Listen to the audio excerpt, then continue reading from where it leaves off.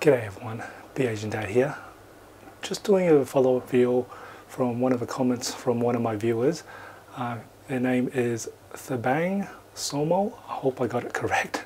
If I didn't, sorry about that. They suggest to actually install the Display Link drivers on my Mac to try and get the Dell D6000 to actually run dual monitors and even try to do 3 monitors. So I'm going to show you and see how that goes. Now I've actually pre-installed the drivers itself already. I'll put a link down in the description below where to find that website to download it.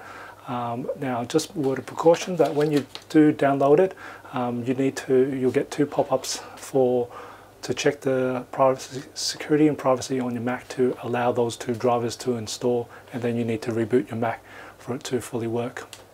So let's get down to it. Now here I got the Dell D6000 connected with a few connections already. So I've got the power connected, I've got the HDMI cable connected. Now the HDMI cable is driving from this monitor here, and I've got the display cable which is just driving the second monitor there. I've got Ethernet and I've got the USB plugged in for the mouse itself. Okay, and I've also got another display port, and that's connected to this third monitor, external monitor itself. So we're going to try and see if we can run 3. So first off, we can see it's in 1 mode, so let's go and plug this dock itself. So I'm just using the USB-C connection here, so I've just plugged it in,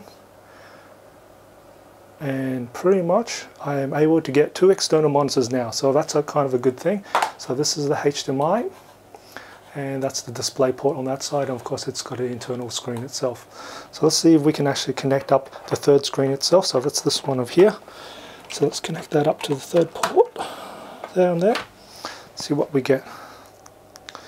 Right, I can see the HDMI has turned itself off, and so it's only running off the 2 display ports there. So my theory of pretty much the HDMI and the display port 1 is sharing the same display channel itself. So it's kind of at least good to know you can at least do it in 2 screens, but 3 screens unfortunately is not able to do the 3 screens there. Anyway, I hope you find this useful. If you did, give it a like, and just remember to, if you haven't done already, subscribe to my channel to get some updates on the videos I actually upload.